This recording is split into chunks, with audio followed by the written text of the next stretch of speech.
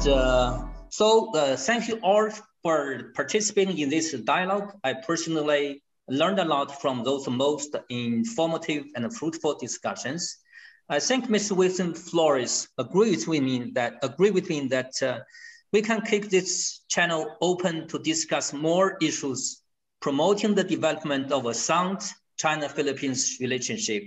It's one of my persistent views that China and the Philippines must build a sound and solid relationship, because only such relationship can bring peace, stability, and prosperity to both states and peoples.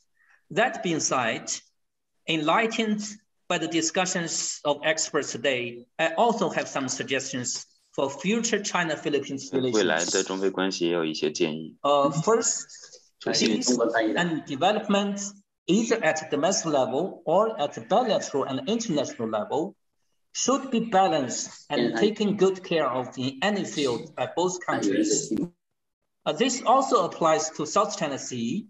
The peace and the stability in the South China Sea will surely bring prosperity to both peoples and help those states achieve development. In the same way, the wealth and the prosperity of both peoples will also help them create conditions for achieving peace and stability in the South China Sea. The South China Sea dispute is a bilateral issue between China and the Philippines, and it should not be internationalized to serve the geopolitical interests of outside party. All South China Sea neighboring states should try to turn the South China Sea into a bond of peace, friendship, and prosperity. Second, as globalization, regional development, and growth is being challenged by developing a false narrative using populism and nationalism, Sino-Philippines relationship should not be taken hostage by advocating populism and nationalism by people from both countries. And as for the South China Sea dispute in particular, it should not be politicized by politicians for political mileage. I think scholars and media in both countries have a special role to play in this regard, to promote professional, objective, and regional voices is our common task. Last and not the least, we as Asian people sharing Asian culture, Asian wisdom, and Asian values must put our destiny in our own hands and not let by others or be disturbed by noises. Only the Filipino people and the Chinese people themselves know what is important, most important to them. The outsiders only put their own agenda setting as priorities. There are countries that always wear colored glasses to observe what we Asians do. When Duterte administration fought against drug dealers and corruption for the interests of the Filipino people, they put forward the label of human rights abuses. This colored glasses disinformation campaign is also conducted repeatedly against China when China established in East China Sea the first ADIZ, Air Defense Identification Zone, in December 2013.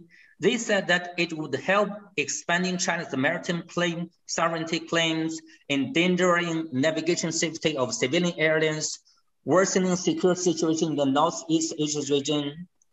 And also when the US conducted its first high-profile freedom of navigation in the South China Sea back in October 2015, the excuse is that there are freedom of navigation problems in the South China Sea. Now, years have passed, and none of those allegations turned into reality. None of seaborne trade via South China Sea is affected. And now we heard that the Quad Declaration vows to ensure a free and open Indo-Pacific, implying this region is not free and not open. As I said, the seaborne communication is not affected in any way in Indo-Pacific. It is hard not to suspect that it's just another disinformation campaign in pursuing agenda setting of some individual states, it is more likely that they use the excuse of freedom of navigation to cover up their ambition to maintain military hegemony. I think we, as Asian peoples, welcome any states from outside to bring peace, stability, and prosperity to this region. Asian peoples would never want to see another Afghanistan war, another Vietnam war, another Korean war, or another Russia-Ukraine-alike war. And finally, I do mean to keep in time. Many thanks again, and look forward to seeing you either in person or online next time. Thank you very much.